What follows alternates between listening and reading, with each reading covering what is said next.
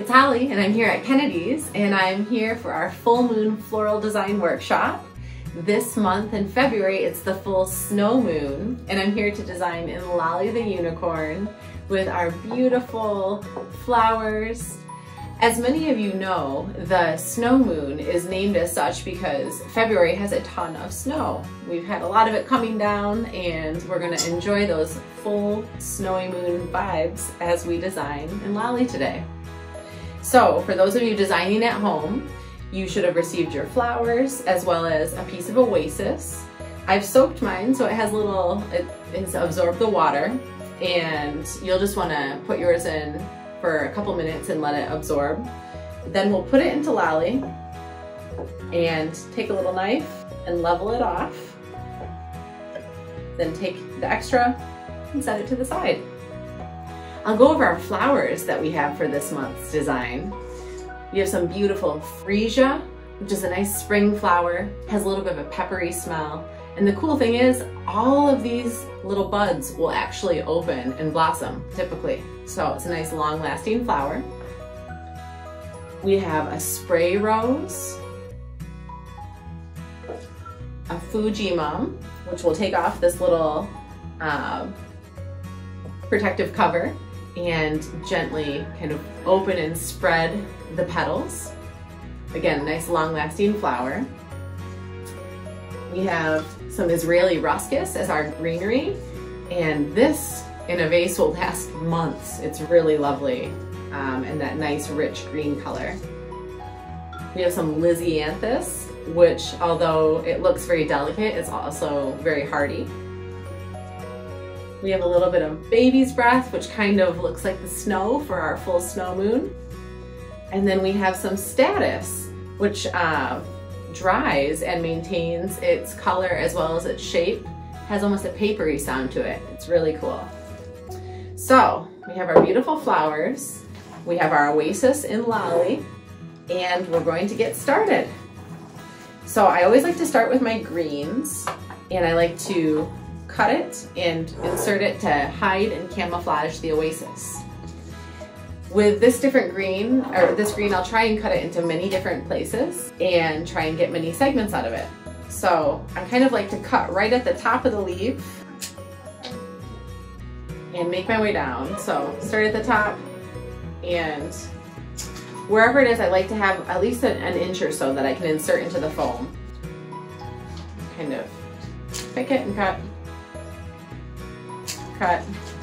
You know, even if it's just one little leaf, it's still something that we can put in there. Another one. Great.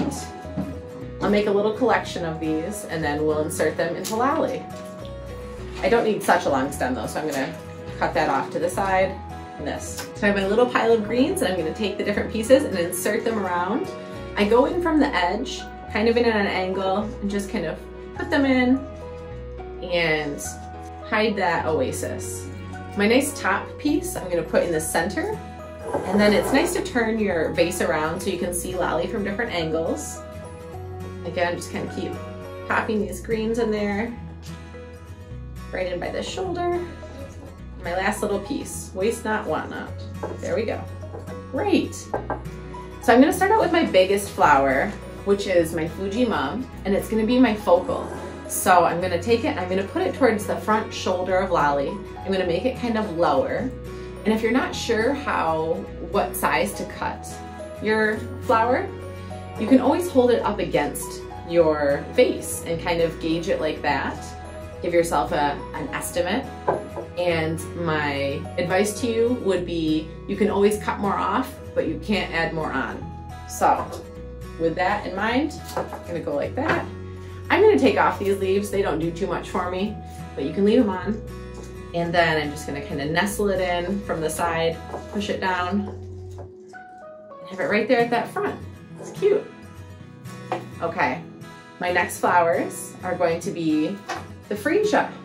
And I'm going to have them go off, one towards Lolly's hip and one towards Lolly's other shoulder. I'm going to kind of have them go like this. So I'm just going to give it a cut and insert it in. And again, over here, give it a cut and insert it in. It's cute. Nice. So next I'm gonna go and separate my spray rows. See how there's different breaks? I'm gonna use those and put them around in different places. So I'll give it a cut and a cut. I'm gonna leave the last two together and I'm gonna put them kind of towards the center. So there we go. You always wanna make sure that you get your flowers in at least an inch into the oasis so that they'll be secure and they can drink. So I'm just kind of putting these in different places. And then moving on to the beautiful Lysianthus. So you can see there's different breaks, again, with this flower. And I'm gonna kind of cut it and separate it. I'm gonna leave them at different heights. Like I'm probably gonna put this one a little bit lower and then have these pretty buds be a little bit taller. You, again, can keep or remove the foliage, whatever you like. And I'm gonna give these a little cut and then kind of just insert them around. And like I said, turn it and look at your arrangement from different angles so you can get an idea of how it looks when you see it from different sides. Pretty. I like this purple, pink, and white combination. It's really nice. Okay. There we go. Oh, I'm having, you don't want to put it in and out too many times, but with a small little stem like this, that's okay. So I'm just gonna take it and insert it fully. Perfect. Great. One little bud.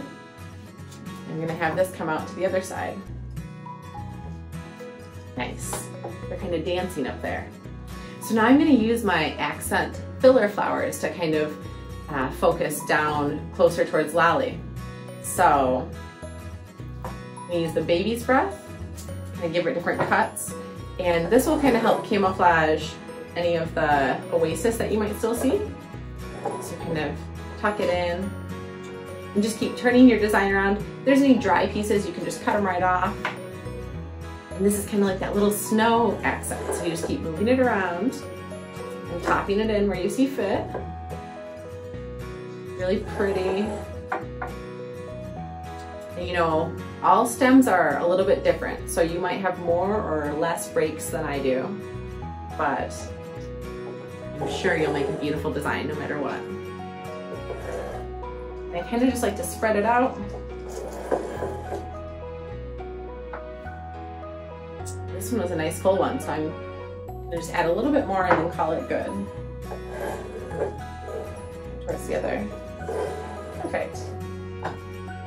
More places.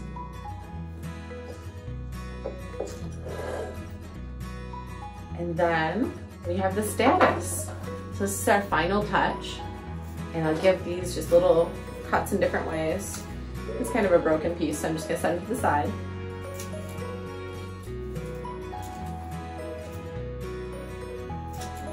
Go.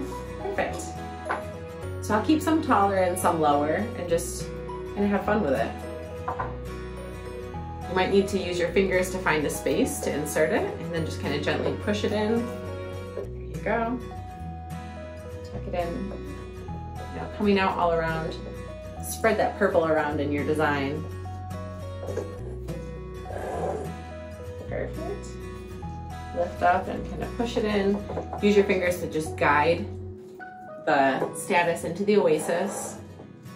See where you think it might look good. Nice bit of purple. And again, important to keep turning your design around. And my last piece, I'm gonna put it right out the front. Snip off a little bit. Guide it in.